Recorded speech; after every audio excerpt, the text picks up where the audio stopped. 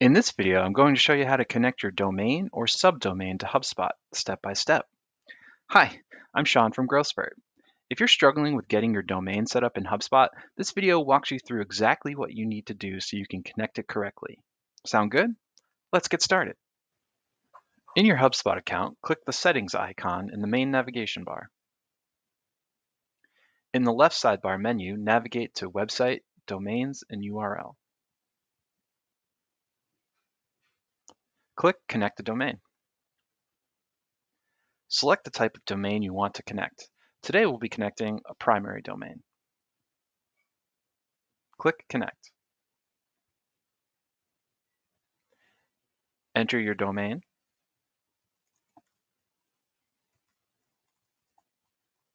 And click Next. Choose what you'll be creating today. In this example, we'll do website pages, blog, and landing pages. Then click Next. Here you can customize the components of your domain. You'll see subdomain. The subdomain is the first part of the domain name. Brand domain. The brand domain, otherwise known as the domain name, is between the subdomain and the top-level domain. Top-level domain. The top-level domain comes after the brand domain. And primary language.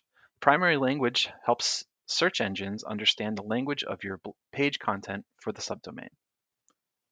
Once this is all set, click Next.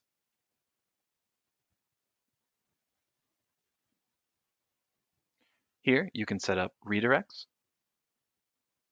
For today's example, we will not be doing this. And that brings you to the last step of the process. For this step, you'll need to log into your DNS provider to access your DNS records. If you don't have access or are unsure how to do this, reach out to your IT team or contact your DNS provider directly. HubSpot also has detailed instructions on editing your DNS records that you can find in the description of this video. If you don't have access to this, just click Finish Later. And there you have it. In just a few steps, you can connect your domain to HubSpot. Thanks for watching.